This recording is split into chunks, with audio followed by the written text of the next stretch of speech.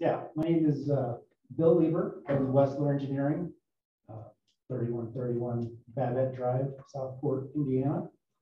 And yeah, I just want to give a progress update on our project for you.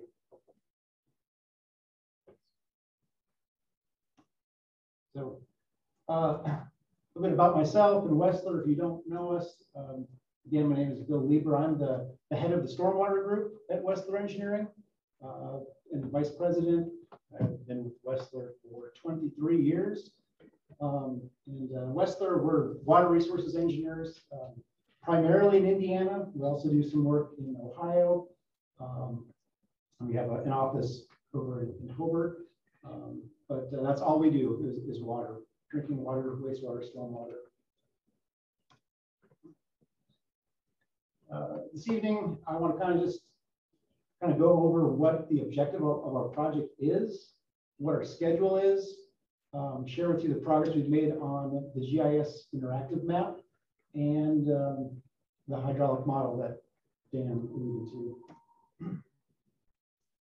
So what we're trying to do is gain a thorough understanding of the Beaver Dam ditch watershed, both its hydrology, meaning the runoff in that watershed, where the water comes from, where it goes, and the ditch hydraulics. After studying that, we are preparing a hydrologic and hydraulic model. So again, modeling both the runoff and the hydraulics of the channel itself and its tributaries. Identify and prioritize areas of concern. These are both areas of concern that were given to us by shareholders or stakeholders. We've had communications and talks with Lake County, Crown Point, but then also areas of concern that that we uncover through our investigations and through our modeling. Then through the preparation of that model, we'll be able to analyze future improvements. Then we can summarize these findings in a report and present the commission with an interactive map that can help in decision makings and also just show the findings and summaries. So the schedule, we started this process back in June. That's when the contract was signed. We kind of kick off meetings with Dan and Anthony and went over the project goals and what the big priorities are. And as Dan said, it was stressed to us that the commission really needs to have a way to understand what projects are going to be the most beneficial to the watershed. So as you're looking to fund, help you have some tools, namely this model that will allow you to decide, what is the best projects, what makes the best impact on the watershed. In September, we had those meetings with the county, with Crown Point, and then we began our data collection. Crown Point, actually both the county and the city of Crown Point were very receptive and were able to give us some of their previous reports, mapping. We have locations of all the stormwater outfalls that go into the Beaver Dam ditch. And then we were collecting data from the state as well. DNR houses a number of models of Beaver Dam ditch and the tributaries. So we inventoried those models and looked at them for completeness. So then going through that, we were trying to find the holes, the missing areas. Which portions of the ditch and the tributaries weren't previously modeled, and through that, we started our field investigations. Now, I was hoping to come today and say we were complete with field investigations.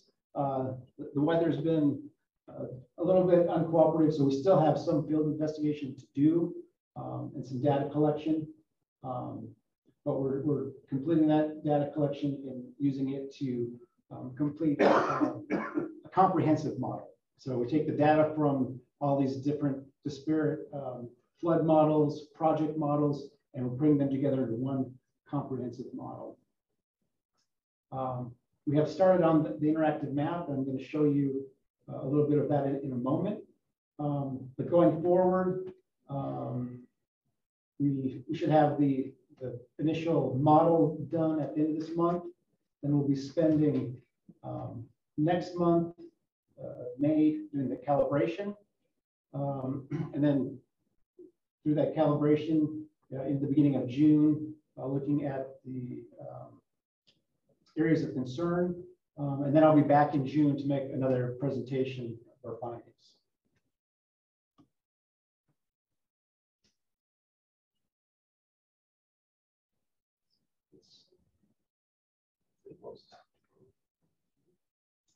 Might have to change my share and switch over to a web browser. Let's try to scan share screen. I'm not good with text still, so it's just like false state. All right, big fan, chirp, chirp. Okay.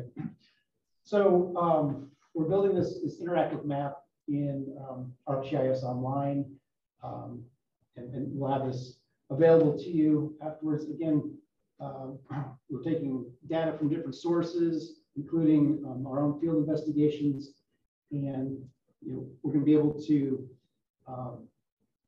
populate this map. You'll have different layers that can be turned on and off. If you need to see the flood zones, Where the structures are. exactly, and not only where the structures are, but we'll be able to link pictures of the structures to it. We can link video. Actually, the county has provided us with some of the footage that they've already collected. So you can click through on that, and you'll be able to see, actual drone footage of the channel.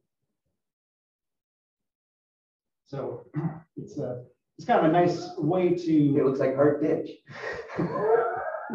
Almost. Same canopy. So, whether it's video, images, or results from the model, we'll be able to color code portions of the channel if whether there's erosion or flooding or high velocities, things like that.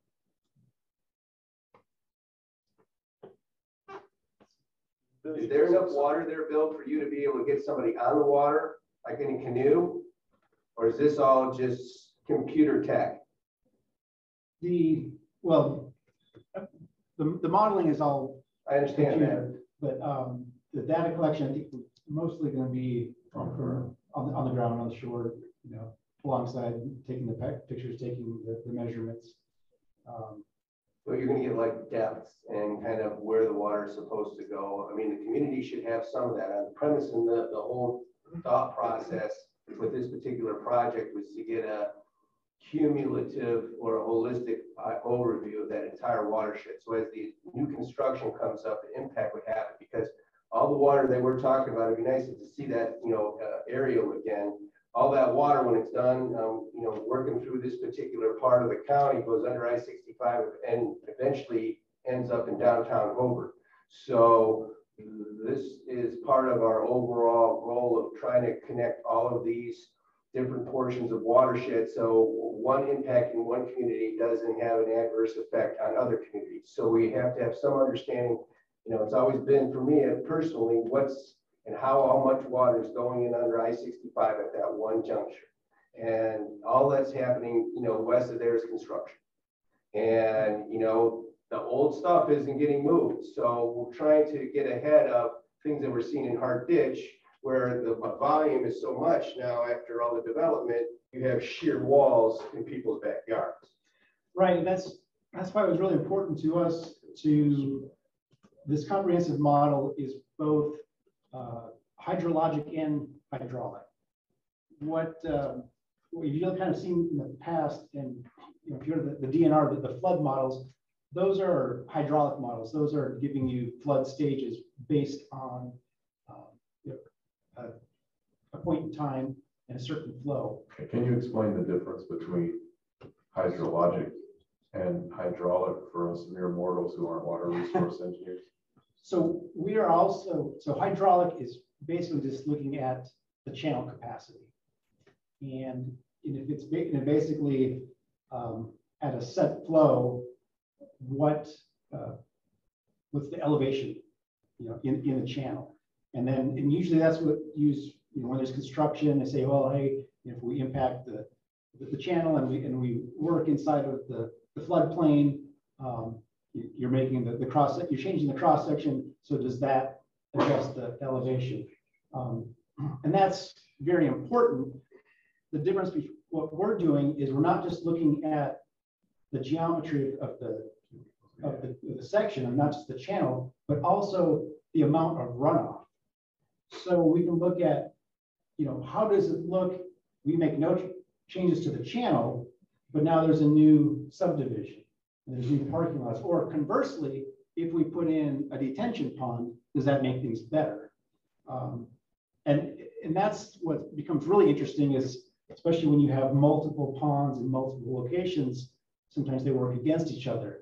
Sometimes, each development, puts in their pond and it's like, hey, we're holding it back, but now they're all holding it back at the same time, and you end up with, prolonged periods of increased flow. So that's kind of the difference. We're also looking at that flow component.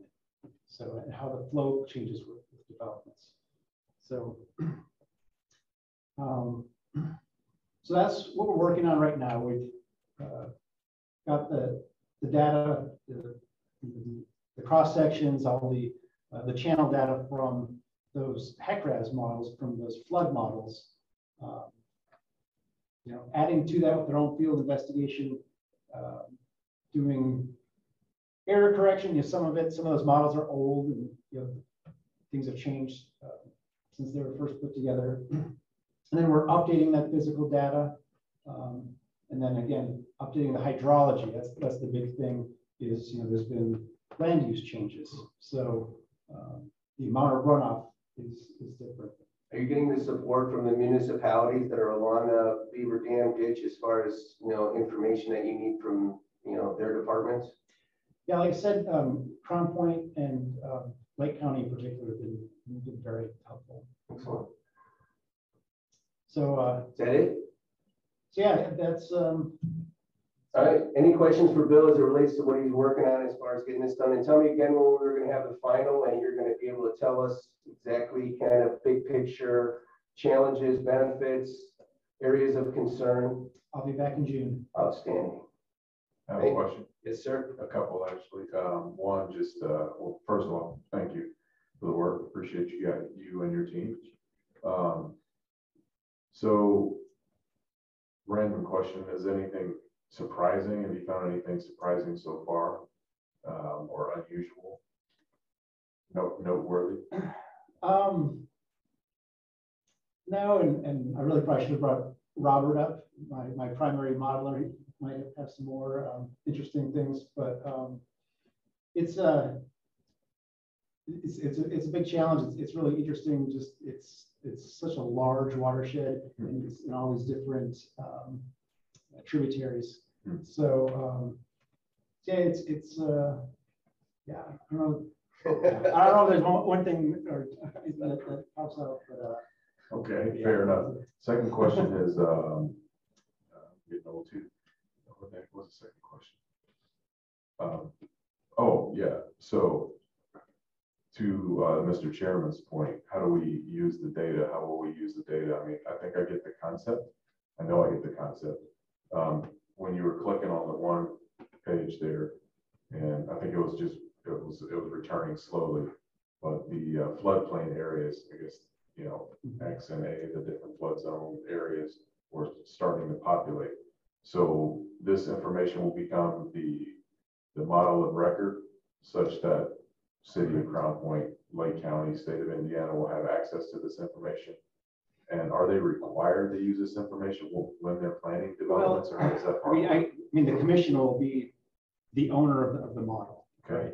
And so I guess it'd be up to you to allow others to use it, or to say, hey, we want to check your project against our models. Right. So we can figure that But I out. thought there But was it can some definitely be input to available. the state, right? Because I know when we started this project, you were saying we can go to the state, but to your point, Right, you and said that's, some of yeah, those models that we get the information from them.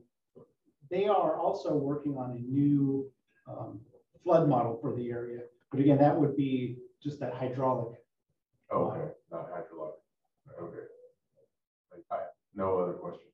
Okay, thank you. Thanks. Anybody else? Going once, going twice? Thank you very much.